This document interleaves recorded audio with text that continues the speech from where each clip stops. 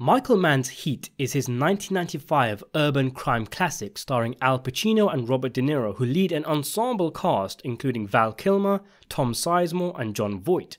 The film follows LAPD detective Vincent Hanna, played by Pacino, who is out to put a stop to career thief Neil McCauley, played by De Niro. Mann's highly stylish film takes a look at how the two men's professional lives affect their personal lives, and how, ironically, given they are on opposite sides of the law, the two men gain a deep level of understanding of one another, what makes the other tick. They are ultimately very similar creatures, two sides of the same coin, and it's art imitating life, with the two characters being played by two actors considered the best of their generation, constantly compared, constantly sought after for the same roles, even being in the same movie with The Godfather Part 2, but never meeting on screen until their famous coffee shop scene in Heat. Movie fans waited decades to see Pacino and De Niro in the same film, and Heat was the perfect movie for the duo to show off their acting chops and face off against each other. Perhaps the greatest element of Mann's film is the strength of the characters. The all-star cast are given great material to work with, and the film fully lives up to the hype of being the ultimate Pacino-De Niro face-off, given Hanna and Neil are such great characters. De Niro is suave, cool, understated and nuanced, like many of the great characters he has played over the years. Pacino, on the other hand, well, Pacino is bombastic, unorthodox, loud and wild.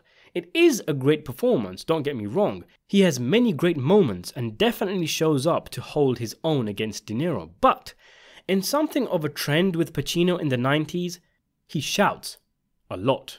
He has these moments where he just randomly starts yelling at the top of his voice and then goes back to his usual growl. Like when he screams at Albert shouting, "Give me all you got!"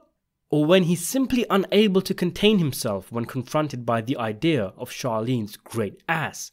He's like a wild animal, a Rottweiler, snapping and turning, hunting and chasing his prey throughout the film.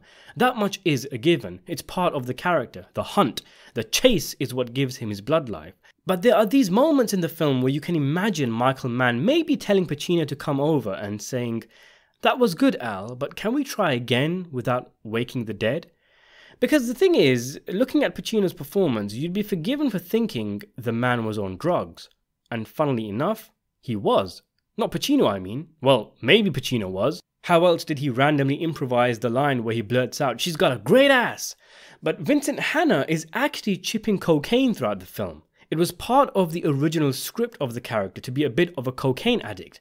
And it's his substance abuse which is actually why he has these crazy moments where he goes off the handle.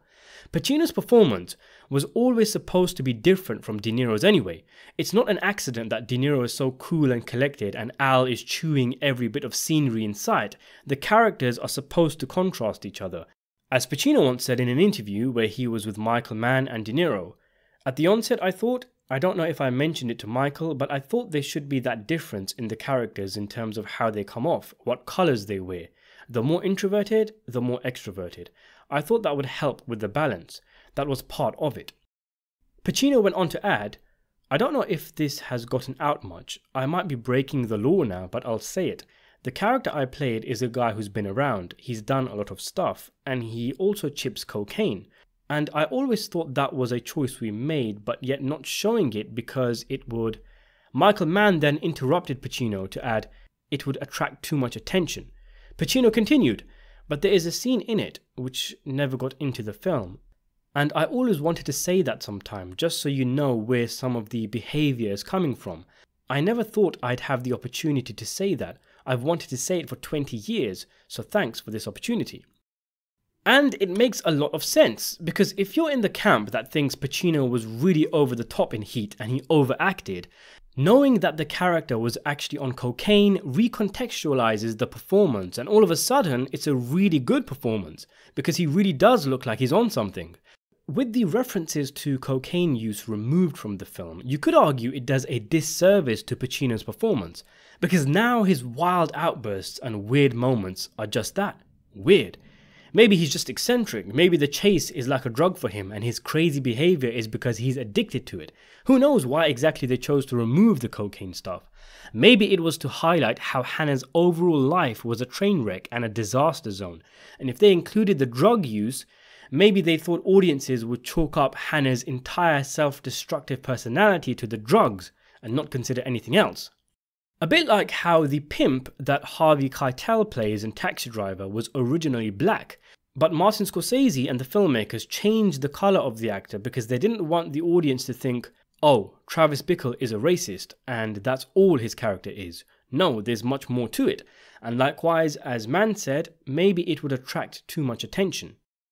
Or maybe it was that if Hanna was shown to be on drugs, it would make him seem more villainous and blur the lines between him and Neil a bit too much. Part of the point of Pacino's character is that his dedication to his work is what destroys his home life. But if he was shown to be on drugs, it would take away from that, and the drugs, as Mann said, would be what people focused on. The job is his drug. But still, it would have been interesting to see a short scene here and there, or even just a shot of Pacino sniffing and touching his nose. I think it makes a lot more sense of Pacino's performance, and in fact, if you see him talking about it, I might be wrong, but Pacino comes off as almost embarrassed by his Heat performance, and brings up the coke to justify it. Still though, with the way it is, Hanna comes off as being in the game for so long, he's trolling half of the players in it. Either that, or he's so fed up, stressed and jaded, he just lashes out to let off some steam. Is it just Pacino making excuses? Were his characters in Scent of a Woman and The Devil's Advocate also on coke? Well, apparently not, as in the original script of the movie, there is a scene where Hanna says to another character, "You holding?" and the other character flips Hanna a small vial of coke saying, "On the house." This is an exchange between Hanna and the bouncer before Hanna meets with Albert and Richard in the club. If anything, this shows how much of an actor's performance is left to the mercy of the director and what he chooses to include into the film. Take Sigourney Weaver in Aliens, for example. She based her entire character around the fact that Ripley lost her daughter, Newt essentially becoming a surrogate daughter, the alien queen is a mother, and the primary antagonist. Motherhood themes are all over the film, only for James Cameron to cut this scene out of the theatrical cut. She blamed him for losing the Oscar that year. So what do you think of Pacino's revelation? Do you think the character is improved by being on coke?